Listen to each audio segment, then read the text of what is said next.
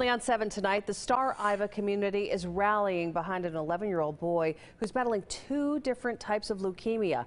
7 News reporter Asia Wilson tells us how the family is being supported as they move in and out of the hospital. It has been an up and down roller coaster, but God has been with us. The lives of 11-year-old Nylee Gear Harrison's family changed on November 5th, 2020. The doctors came in and they told me they think it's lymphoma. That's what they was thinking it was.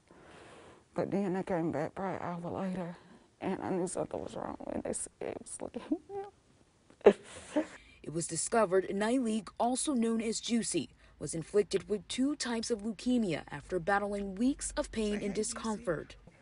Seeing him in the hospital bed, that's something you do not want to see at all, because that's my little brother.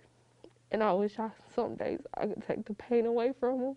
The news came 1 year to the date their father passed away, and for 3 months the family had traveled to Greenville every week for chemotherapy treatments or hospital stays. Prayers for him, because to see him like this, I mean, he has lost so much weight.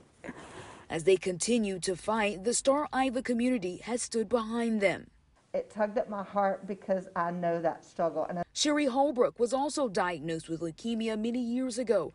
Her senior Beta Club members at Crescent High School were inspired to raise $2,600 in 2 weeks, along with 2 boxes of food and gift cards for the family. It made me feel happy, and people actually care about me and the stuff I'm going through. Nearly every school in Anderson School District 3 has contributed, raising nearly $95,000 through things like kickball tournaments, t-shirt sales, and other activities. Nylee, this is Coach Sweeney at Clemson. Clemson's coach Dabo Swaney also showed his support after learning Juicy is one of the team's biggest fans. Just prayers and blessings with you. The support is what really makes us get through it. It really helps Juicy get through it. His family says throughout this entire process, he rarely complained about his pain.